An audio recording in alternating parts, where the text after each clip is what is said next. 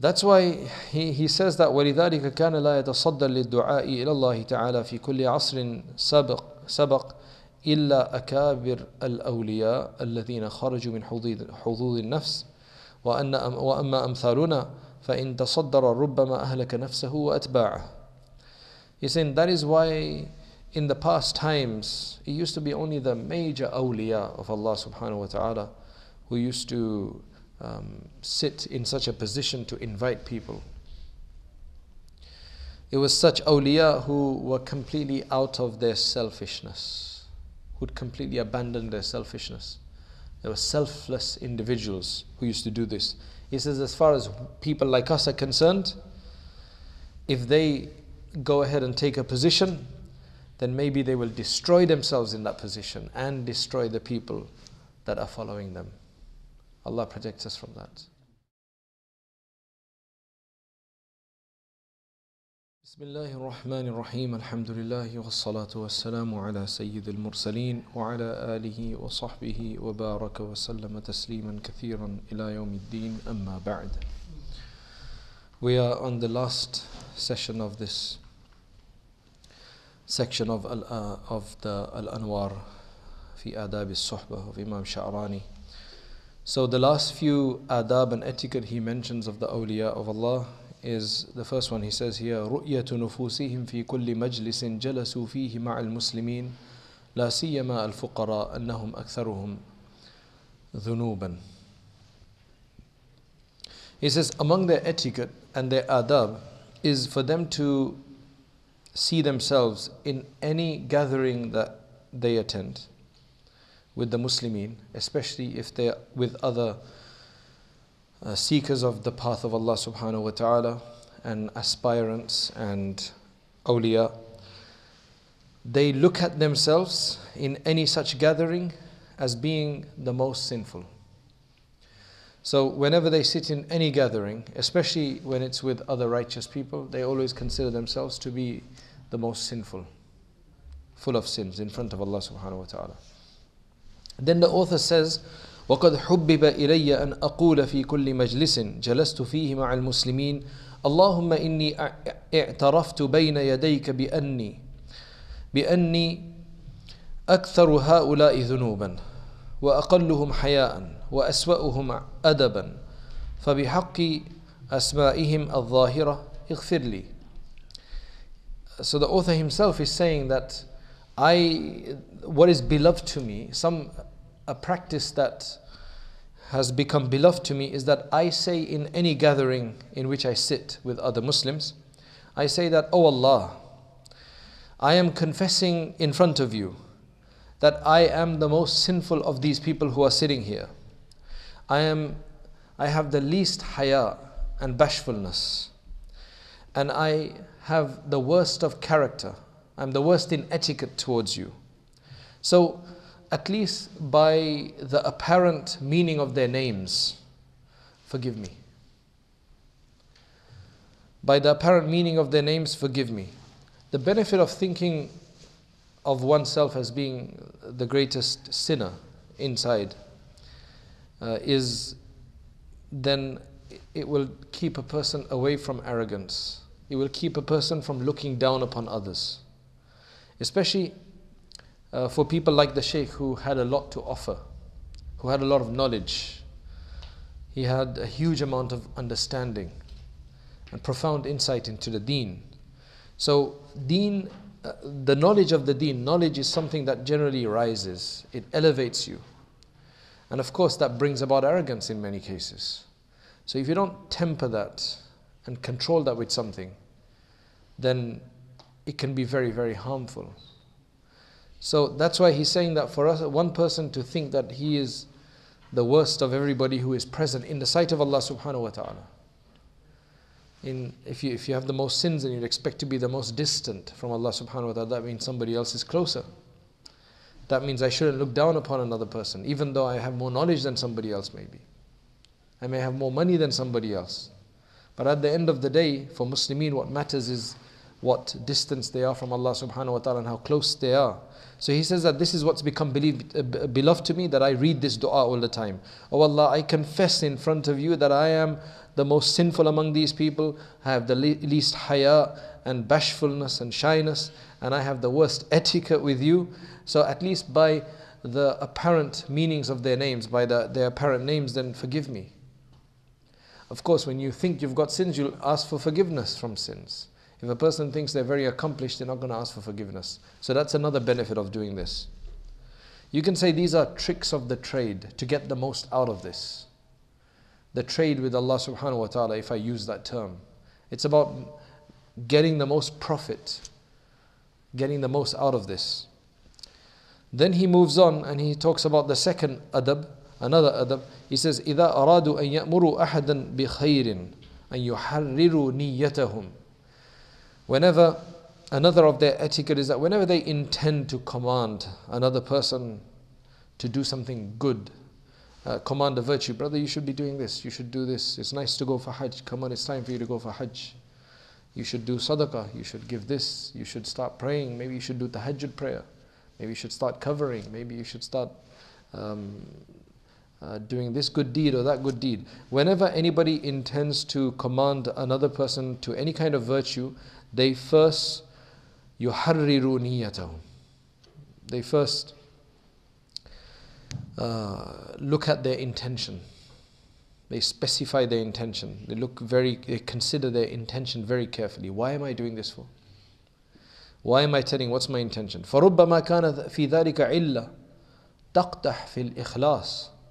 Maybe there's going to be some problem in your intention that encroaches on your sincerity, that pollutes your sincerity, adulterates it. فَلْيَمْتَحِنْ مُدَّعِ الْإِخْلَاص نَفْسَهُ.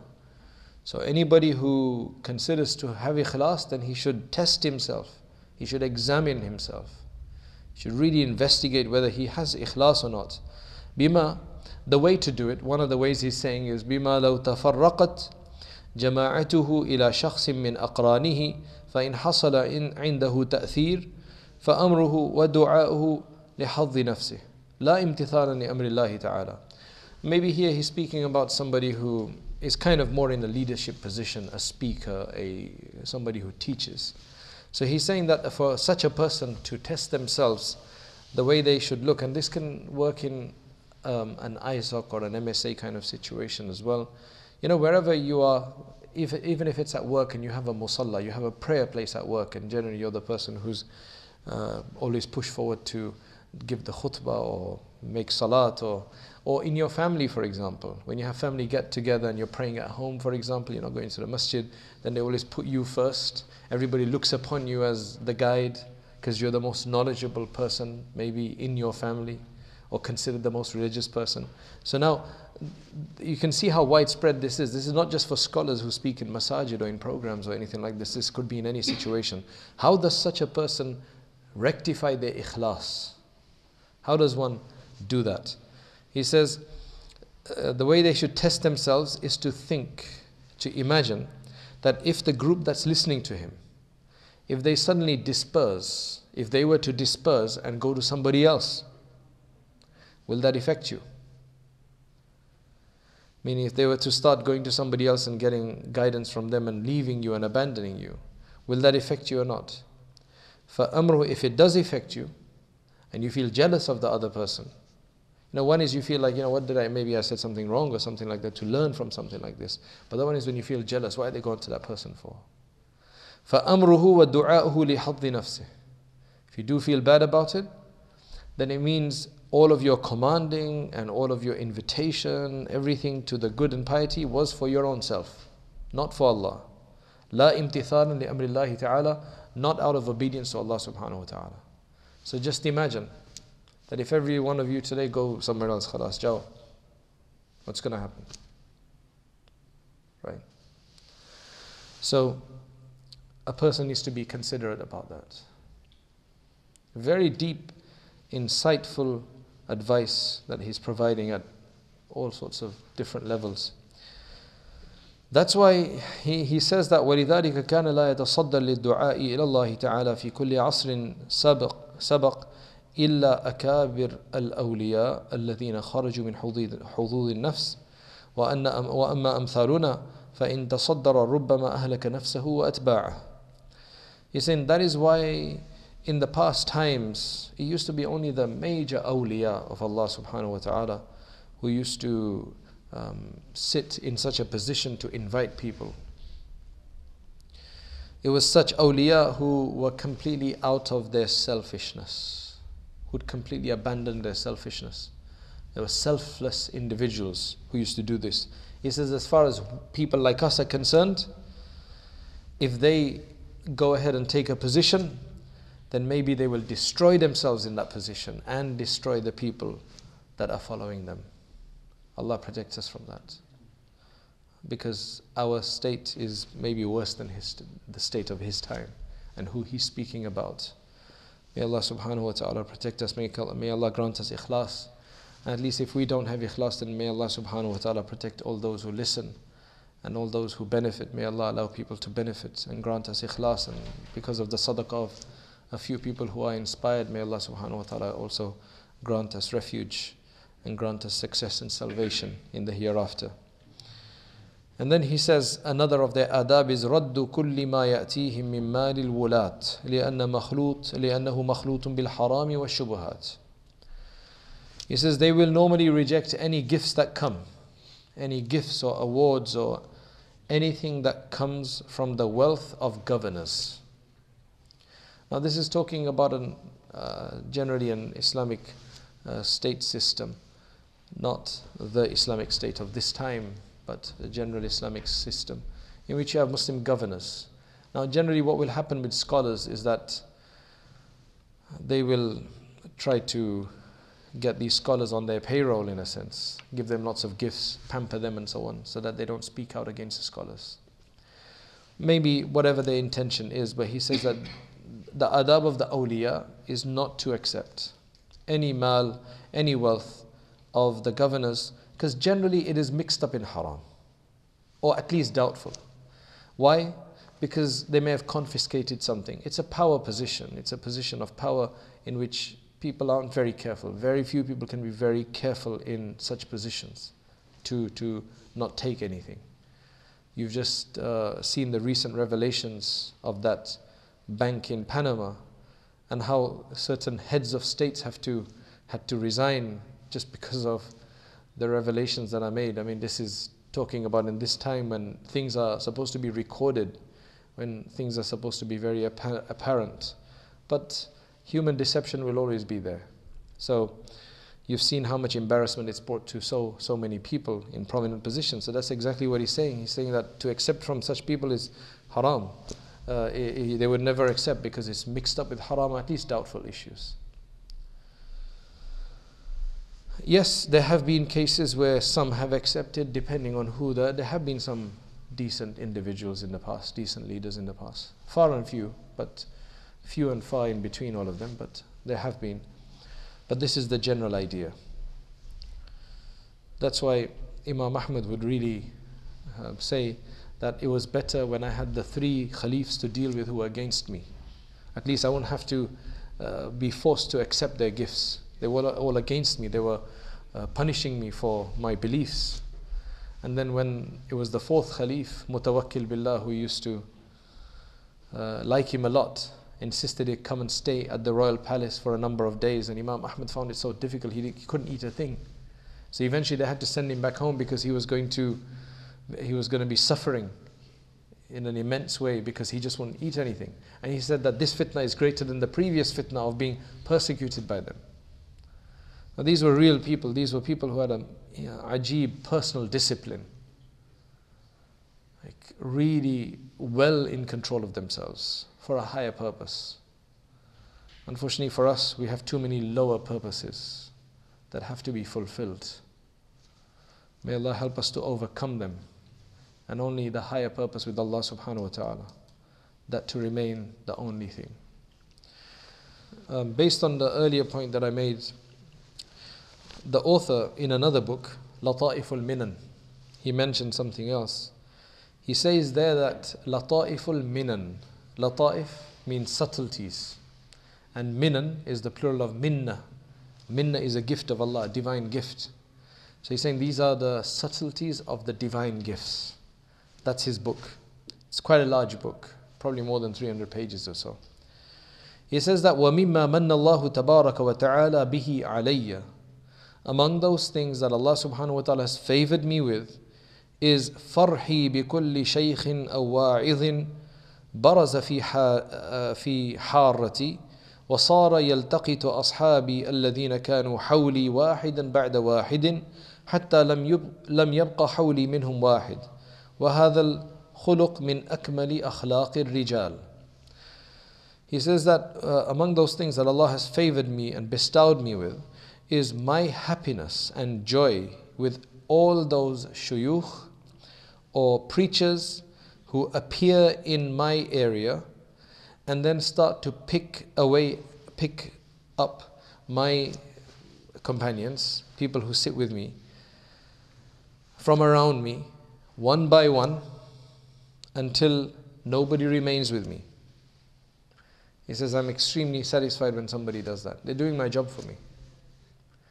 Basically, if you have the right intention, then in that case, you get their reward as well. And he says that this particular characteristic is from one of the most complete characteristics of men. It's a very difficult one. The personal emotions that will come about in that regard. Generally, people will be jealous of such people or angry with such people. But he said, I'm happy with this.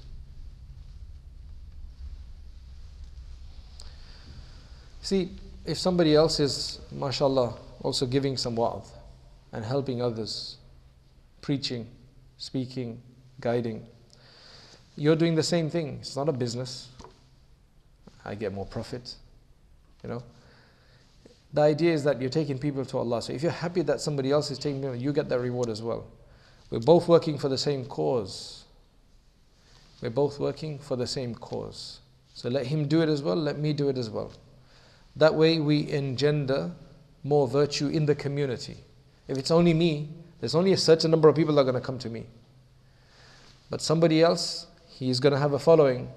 People may resonate with him because he has a different style.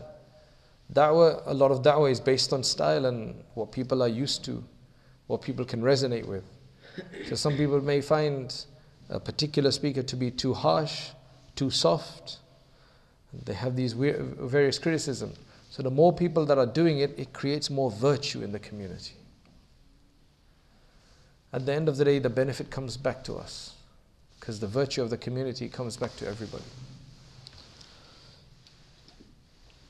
That's why Imam Abu Hanifa, rahimahullah, he used to give numerous gifts to the scholars of Kufa. He used to shower them with gifts. He says another of their adab is إِذَا أَكَلُوا عِنْدَ أَحَدٍ أَوْ شَرِبُوا. Whenever they go and eat by somebody or they go and drink by somebody feeds them something, gives them something to drink, cup of tea, coffee or something like this, then they will generally make this dua. Whenever eating by somebody else, they will make this dua. Allahumma in kana ma akalnahu inda abdika aw sharibnahu halalan fawassi' alayh wajzihi khayra wa in kana haraman aw shubhatan faghfir lana wa lahu wardi anna ashab at-tabi'at yawm al-qiyamah sadaqatan min sadaqatika alayna ya arhamar rahimin. Because remember, there was an earlier point where he says they were very careful about halal haram. So in this case, they would make this dua whenever eating with somebody or buy somebody their food. Oh Allah, if that which I am eating by this servant of yours, or that which I am drinking, if it is halal, then give him expansion in it and give him a goodly reward. And if it is haram, or it has a doubt, it is doubtful, then forgive me and forgive him.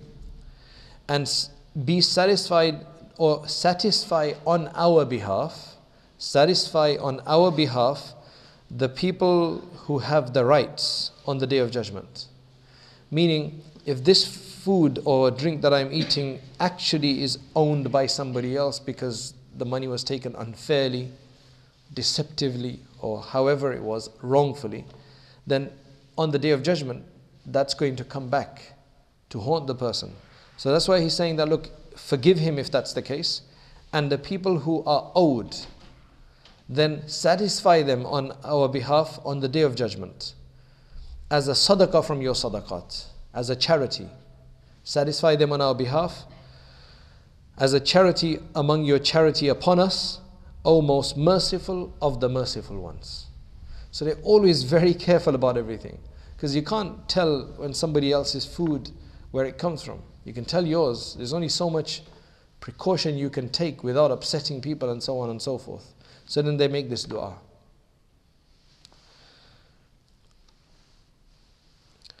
And the last point that he makes, this is the last of his etiquette that he mentions here, is إذا أرادوا الدخول في عمل من الأعمال الصالحة يقولون بقلبهم أو لسانهم.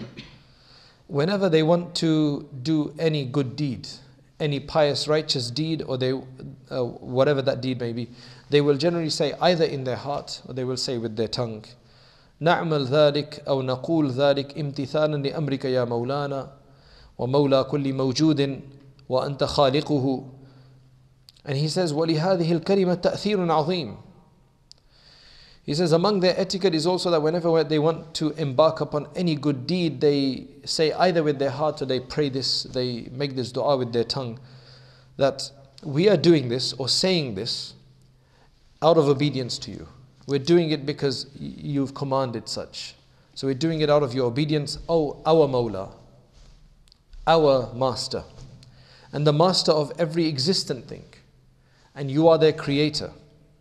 He says that this formula, this dua, has great benefit, has immense benefit, because you're essentially saying that, look, this deed that I'm doing it because you like this to be done, and it's something that I'm doing out of following your command. So then you're telling Allah, look, I'm doing it for you. And then you're saying, oh, our Master, at the end of the day, everything is in your hands. You are our Master, you're in control of us. And you're the Master of all existent things. So let it be blessed, basically. And you're the creator of everything. He said it has huge benefit, huge effect, very positive. فَإِذَا فَرَغُوا مِنْهُ. And then whenever you finish doing the deed, then حَمِدُ اللَّهِ إِذَا أَهَلَّهُمْ لِذَلِكَ إِذْ أَهَلَهُمْ لِذَلِكَ وَاسْتَغْفَرُوا اللَّهِ مِنْ تَقْصِيرِهِمْ فِيهِ ثَلَاثَ مَرَّاتٍ. Then they would do two things after finishing. They will then praise Allah because Allah considered them worthy of that action. That's a bounty on its own. Then they will seek forgiveness from Allah for any shortcoming in it. Oh Allah, thank you very much for letting me do this. It's an absolute honor. And I seek your forgiveness from any mistakes I made during this Hajj, for example. They would say this 3 times. And he says that وَقَدْ حُبِّبَ لِي أَنْ أَقُولُ. The following dua has been made beloved to me. This is something I practice, he says. Astaghfirullah al-azim min taqsiri fi kulli ibadah adada anfasi. Astaghfirullah al-azim min taqsiri fi kulli ibadatin adada anfasi. I seek refuge in, I seek forgiveness from Allah, the Mighty, from all of my shortcomings in every ibadah. I seek this forgiveness as the number of my breaths. So that's how much forgiveness that I seek. So it's one dua, but it's a continuous kind of dua. And then he finishes off by saying, وَآدَابُ الْقَوْمِ كَثِيرَةٌ كَمَا تَقَدَّمْ. The etiquettes of this blessed group are numerous, as has passed, as we've read. وَفِي هَذَا الْقَدْرِ كِفَايَةٌ.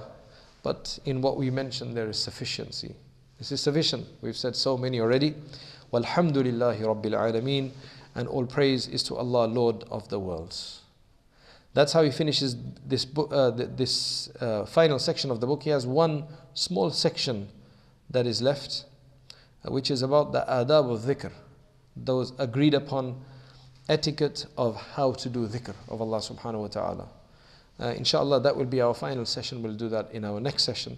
But I do want to mention here that may Allah subhanahu wa ta'ala grant us the tawfiq and reward us for going through this, reward us by allowing us to adopt these adab and character to improve ourselves in our interaction with others, in our humanity, in our behavior, in our conduct, in our character, and in our worship, especially our character and conduct with Allah subhanahu wa ta'ala, and make this beneficial for us, and make this a sadaqah jariyah for us, and also allow this to be a sadaqah on the Day of Judgment and a means of closeness to Allah subhanahu wa ta'ala and His Messenger sallallahu alayhi wasallam. May Allah reward the author abundantly for bringing these things up, and may Allah subhanahu wa ta'ala grant him the highest places in Jannatul Firdaus, fill his grave with nur, and may Allah subhanahu wa ta'ala also reward all of those who facilitated this class, and those who have attended this class, and those who listened to it wherever they are around the world. May Allah subhanahu wa ta'ala give us all a part of this, and make this also a sadaqah for our parents, and inshallah for the barakah and blessing of our progeny until the Day of Judgment. Wa akhiru da'wana anil hamdulillahi rabbil alameen.